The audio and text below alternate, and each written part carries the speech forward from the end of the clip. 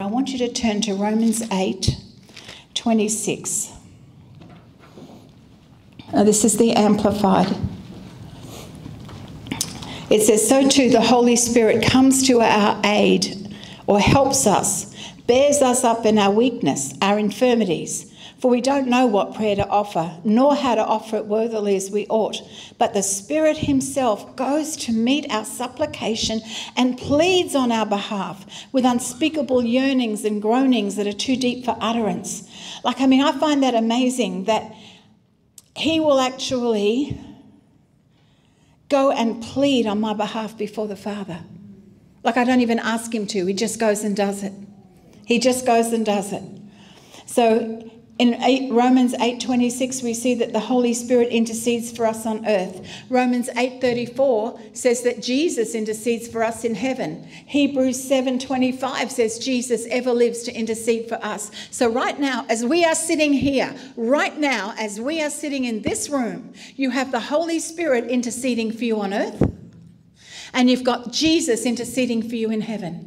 So for those times you feel backed into a corner, those times when you feel your prayers aren't going higher than the ceiling, those times when you think God's not anywhere, God, nothing's happening, God's not hearing, no one's praying for you, you have the Holy Spirit and Jesus in agreement praying over your life.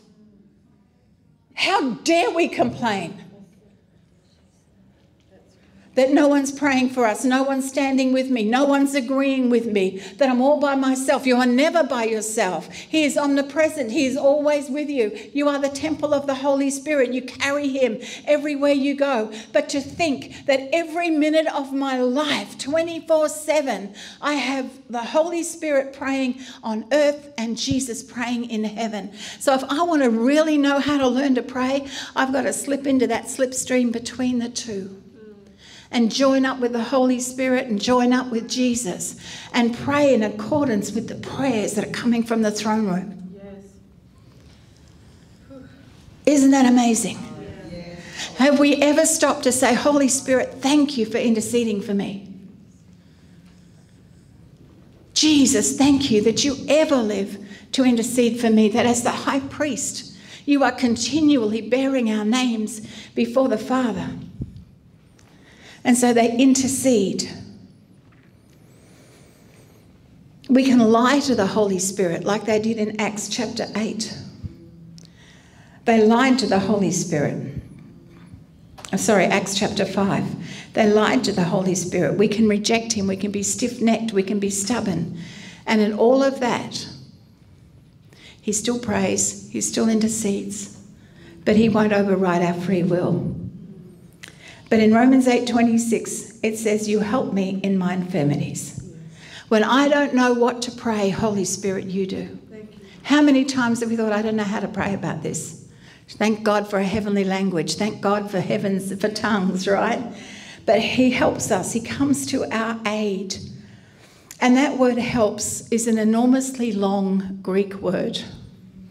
It is Strong's G4878, for those of you who are interested. It's Strong's G4878. And it is, translation is probably wrong, but it is Sun antilambanum ahi, like it's long. He helps us. He's Sun antilambanum ahi, helps us. Like it's this enormous Greek word for the word helps.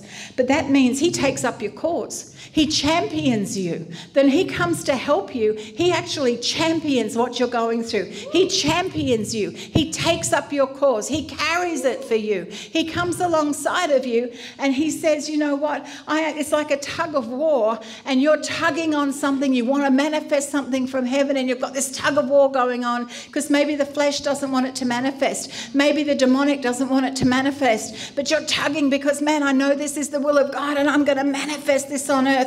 And he comes and he joins your end of the tug of war and he heaves on it with you. Oh my gosh, you don't know the power of the Holy Spirit. You don't know the power of the Holy Spirit.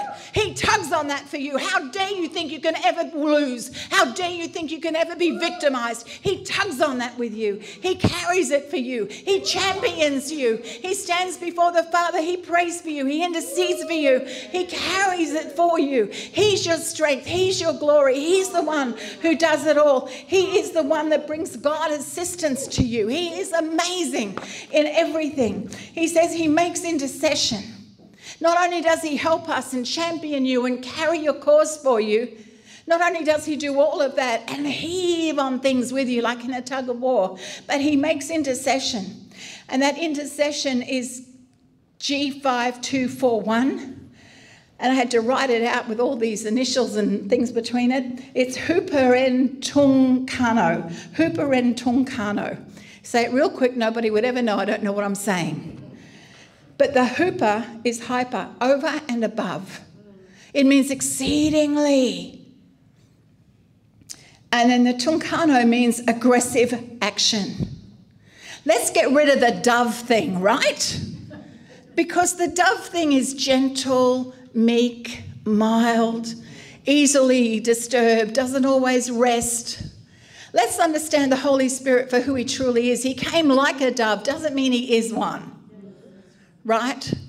The doves are purity. But what it is this Tungkano is an aggressive action. He throws himself into the midst of what's going on in your life and gets involved in it with you. Talk about that violent involvement. Yeah. Aggressive. Aggressive. We don't even understand what that means. If you think about something you've gone through, can you think about the power of the Holy Spirit coming in and just, I'm going to get in alongside of this with you and I'm going to heave on this. I'm going to champion your cause. I'm going to carry it for you. I am going to get aggressively involved in this until this turns out right. Yes, how awesome is the Holy Spirit? Come on. God, the Spirit. He gets this righteous anger, this righteous indignation at what the children of God or what people, oppressed people are going through. And he wants to release you. He wants to set it right. That's what he's here for. But we don't give him a chance because we don't give him a split second of our time. And if we do give him a split second, it is so orchestrated by us. We move in the gifts we're comfortable to move in. Only if we think or know it's him. What about moving in the gifts you're not comfortable in? What about allowing him to enlarge you, to stretch you, to enlarge your capabilities and your capacities so that you truly get to know who he is and how he works? I love the fact that he gets aggressively involved in what's going on in my life. He makes a case for me. In John chapter 16, where it calls him the Comforter. Now, the number of times I ask the Holy Spirit, comfort me. Oh, Holy Spirit, comfort me. I need some comfort. I'd sort of wrap myself in his presence, I thought, like a doona. Probably not a bad prayer, but it has nothing to do with comfort. It actually means in the Greek, he's your defense attorney. He's making a case for you. He's going into the courts of heaven and he's pleading your case and your cause before the judge. He's the counsel for your defense. He's your advocate. He's your defense counsel. He's the lawyer who defends you and represents you in the courts of heaven. How amazing is our Holy Spirit? So when he is our parakletos, don't just think of helper, legal advocate, powerhouse, a glorious intruder. He over and above strikes out against all of our infirmities in an aggressive way. And we're going to talk about those infirmities because he rises up with a righteous indignation. And we don't understand. And we don't lean on it. Don't lean on it. Apart from the fact that it's broken, the Lord told me not to lean on the pulpit. We don't understand. I'm learning, Lord. We don't understand how upset the Holy Spirit gets with sin, unrighteousness, oppression, violence. He gets upset that infirmities plague the body of Christ. He gets upset that there are demonic attacks that seem to be winning in the body of Christ. And he wants to help you now. But half the time we don't think about the Holy Spirit helping us in an aggressive way, championing our cause, rising up before the judge, speaking on our behalf. He rips the weakness of the flesh, or wanting to rip the weakness of the infirmity, the weakness of the flesh, the demonic attack away from our lives, wanting to separate us from it.